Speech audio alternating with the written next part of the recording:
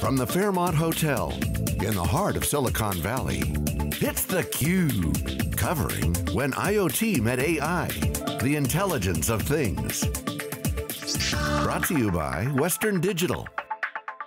Welcome back everybody, Jeff Frick here with theCUBE. We're in downtown San Jose at the Fairmont Hotel at a small little conference, very intimate affair, talking about IoT and AI, the intelligence of things, when IoT met AI.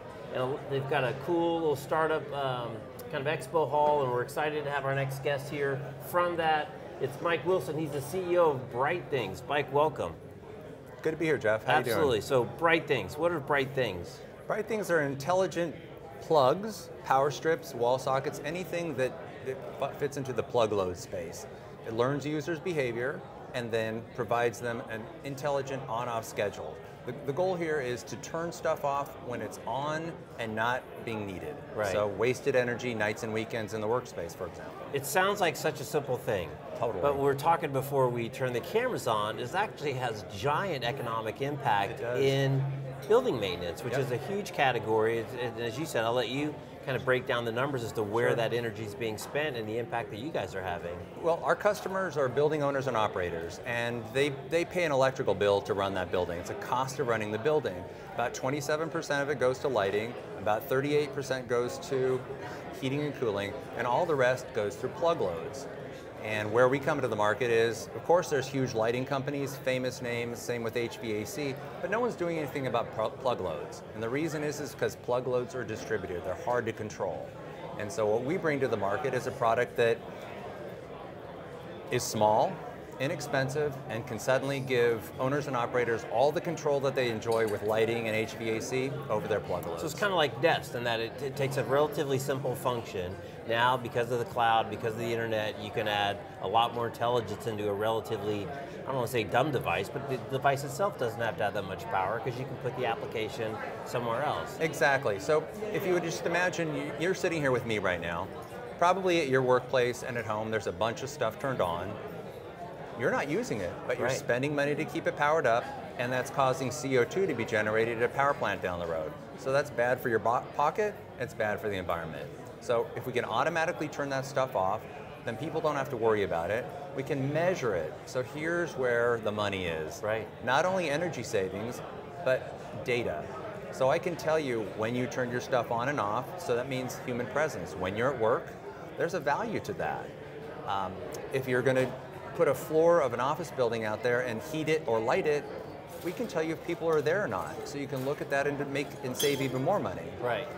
We've got one customer that uses our product for inventory management.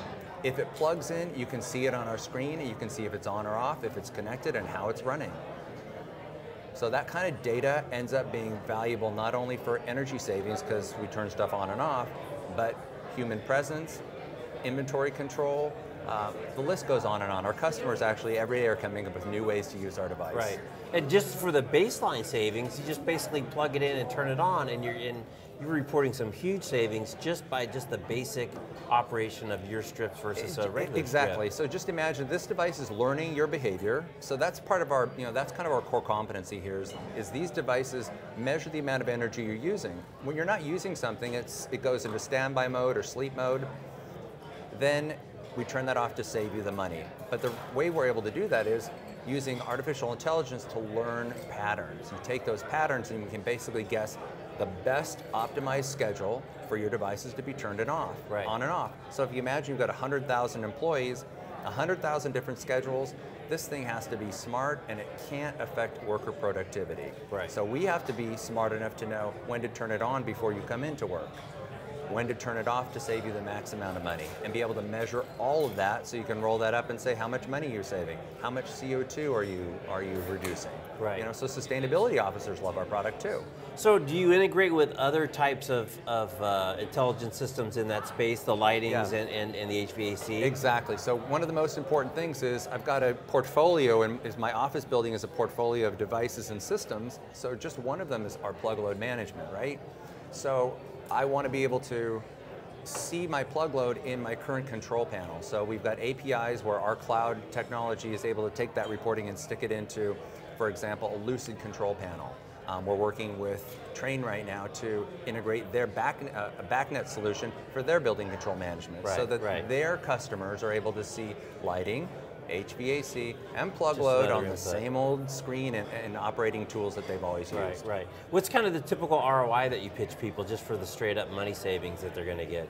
We got our foot in the door by saying, we can reduce your plug load costs a minimum of 30%. And what we're seeing on average is about 40 to 45%.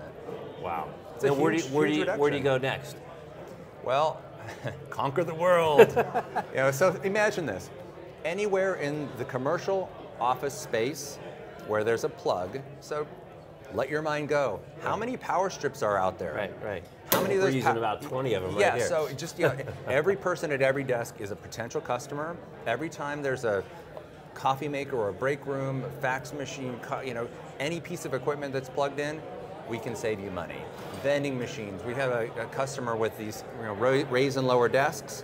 Crazy, they want to just see, they don't want to save energy, they want to know who's using them and how often. Right. Our device can do that too, and that's that data I was telling you about. And once you start collecting data of how people use plugged-in devices, I'm collecting information about you, how you use your laptop, how you use your chargers, how often. Because the signature on the draw is different depending on the activity of the device. Exactly. I love this. It's so funny because the second order impact of all these types of things is so much more significant than people give it credit, I think. It's about the data. Yeah. And our customers just love that because the data gives them control. When you have control, cost savings. And is it just commercial, or are you selling for regular retail customers as well? Or I imagine someday in the future that's a potential, but our focus right now, because the big problem out there is that buildings use 40% of all the energy generated in the United States. And commercial space is the big opportunity because nights and weekends, stuff should be turned off, and we can do that right now. We're in the market doing it. Big POs. Yep. All right, Mike. Well, it sounds like exciting stuff. I can't wait till I can get one at Best Buy or Office Depot or something. Coming to a store near you or www.BriteThings.com. All right. Thanks a lot. He's Mike Wilson.